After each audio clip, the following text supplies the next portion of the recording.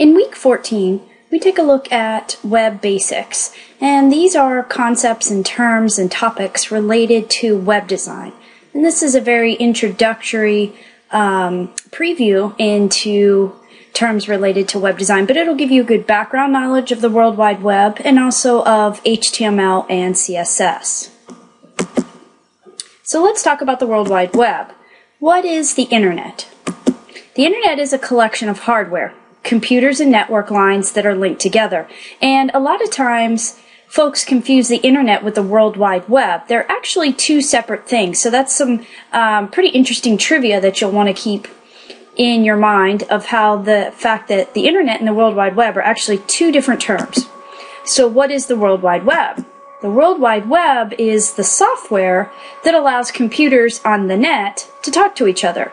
So you have a collection of hardware, computers and network lines, which you are familiar with because you work on that hardware to do your assignments, to access this class.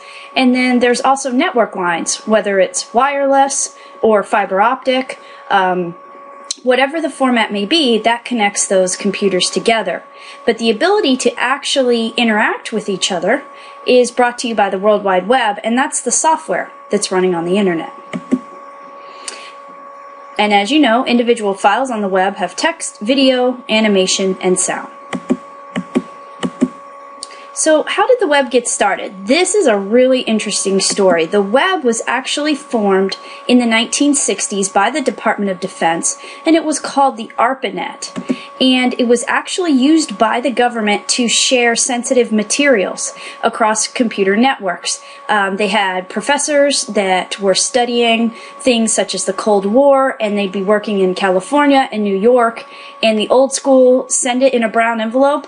The security wasn't there. So they actually started the ARPANET with the purpose of sharing secure materials for, as we know it as Homeland Security, but it was national security at the time.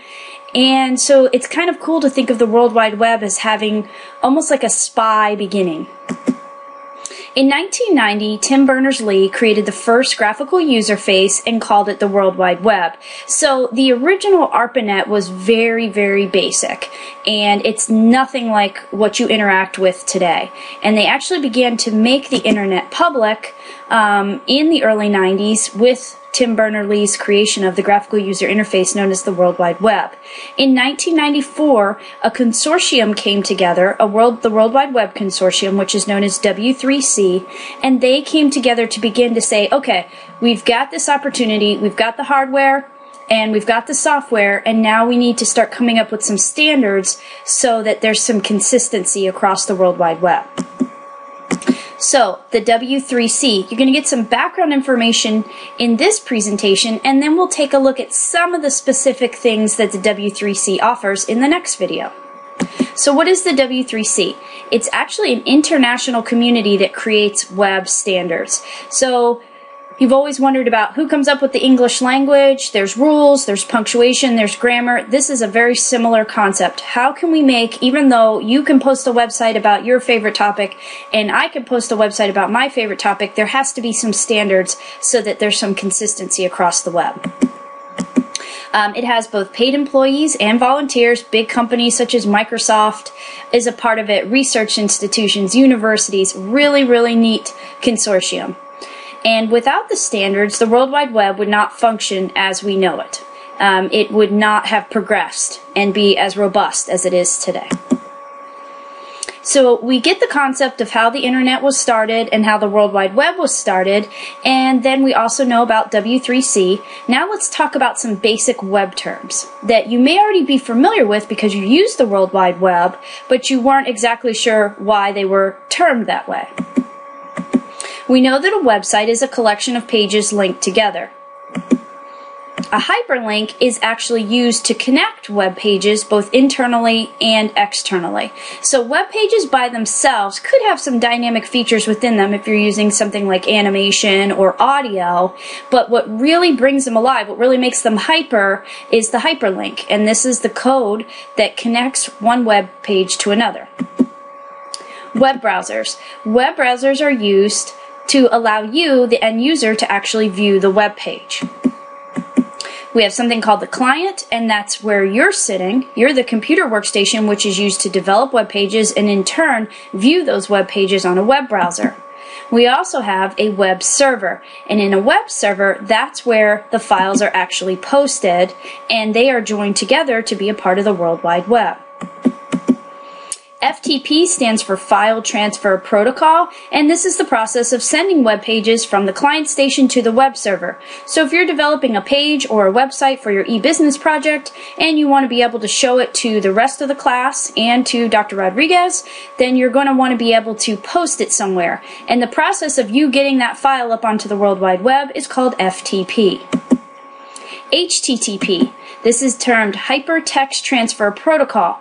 This is the rules that allow a web server to speak to a web browser. So once you post that file via FTP, how does a web browser such as Internet Explorer know how to read that file? And that's through Hypertext Transfer Protocol. A URL is a Uniform Resource Locator. That's a very specific definition of basically a hyperlink, or you'll say, send me the link, or what's the link? Well, there has to be some information contained in that link so that the web page can go to another web page and the web browser knows how to interpret that address. And that's all contained within the URL. And then domain name, host name. And that's the part of the URL that sponsors the site. FGCU, that's the domain name. FGCU.edu, the domain name. And let's take a look at the web terms diagram. This is a great way, especially if you like to see these terms laid out visually. You can see at the bottom you have the client station. You are actually interacting with a web server hosted by FGCU in which this file is located, and then the file is pushed out and saved at YouTube, so you're directed from the FGCU web server and you're clicking over to YouTube to watch this video. Your web browser, whether it's Internet Explorer or Chrome or Safari, is allowing you to view the video. And you can see the process of FTP allowed me to get this video up to both the FGCU server and to YouTube. And then finally, we'll conclude this video presentation with a great visual called the anatomy of a URL. And this was what I was mentioning a few slides ago. A URL, this is very specific terminology associated with a link. There has to be a way for the web browser and the web server to communicate. There has to be a way for one website to communicate with another website, and that's why you have the anatomy of a URL. It begins with Hypertext Transfer Protocol, which the message formats computers use to exchange information.